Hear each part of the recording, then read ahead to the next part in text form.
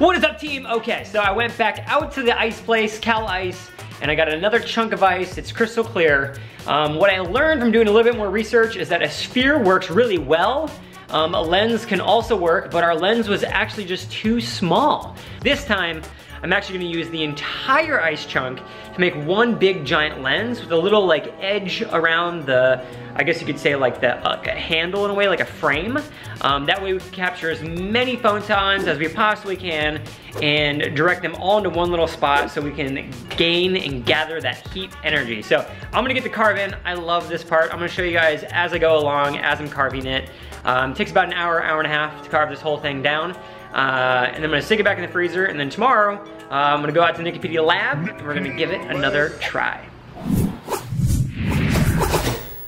We wanna make our lens 10 by 10, 10 inches by 10 inches. So I'm really gonna use all of this real estate of this big ice chunk. And so I'm gonna do kind of the same thing that I did last time. I'm gonna mark off where the center is. I'm gonna carve it down to a centerpiece, and then that'll be sort of like a little handle right there. All the way around, and then I'll actually have this space right here. We're gonna draw another circle, and then that way I'm gonna carve the lens here and then have a little grip zones on the corner here. This stuff really, it just kind of carves so nice, just like the last ice. And once you have that leading edge, it becomes a lot easier to just kind of go around the corners. All right, so there, I'm getting close, as you guys can see. I'm getting that cylinder up top, and I'm gonna carve that eventually into the actual lens itself, but that's the first part of it, at least making it look like a cake, a nice cake.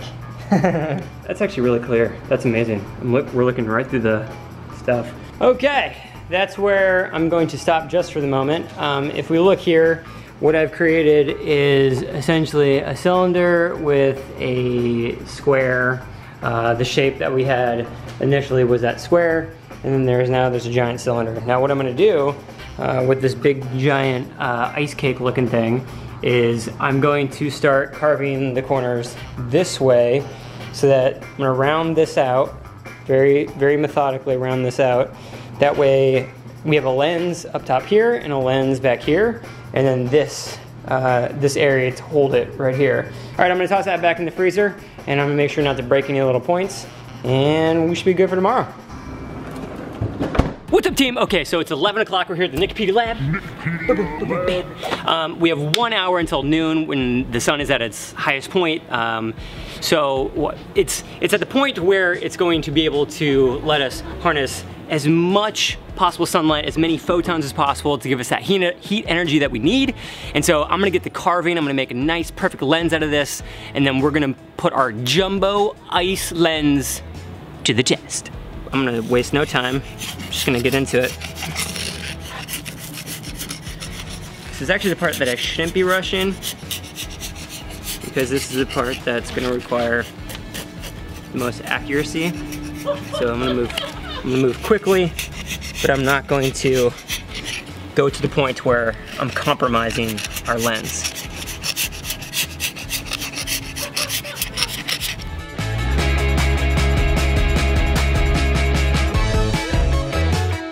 Pretty solid. All right, I'm gonna toss that back in the freezer really quick. I'm gonna prepare our little area over there. I'm gonna bust it out, and then it's gonna be great. No cracks as of yet. All right, so I think this is actually gonna work because it's quite bright. If I can just hold this and maintain this above the grass here, I think we'll actually be able to get something pretty quick. It's already smoking.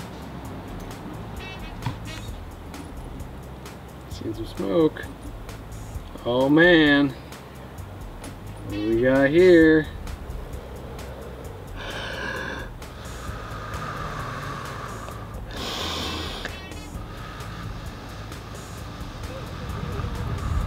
Let's see a few embers in there.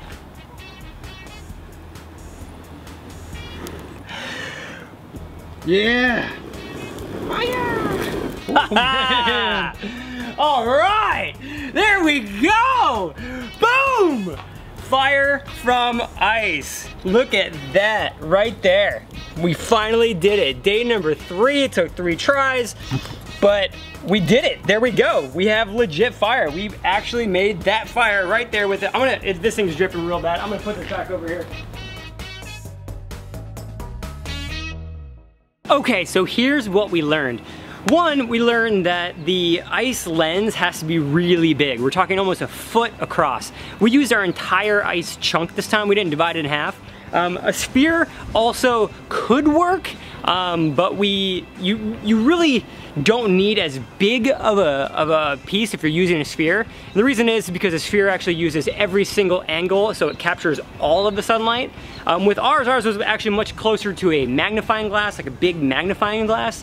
The other thing that we learned is that you can't really use a small amount of shavings, like your starting material. You really need a big, wide amount because the focal point is actually really big. Our focal point was almost as big as a quarter. And so it wasn't like the water bag where it was this little tiny thing that was like a little pinhead. This thing was huge. So we really needed a really wide area to capture all of that heat. And it's still going.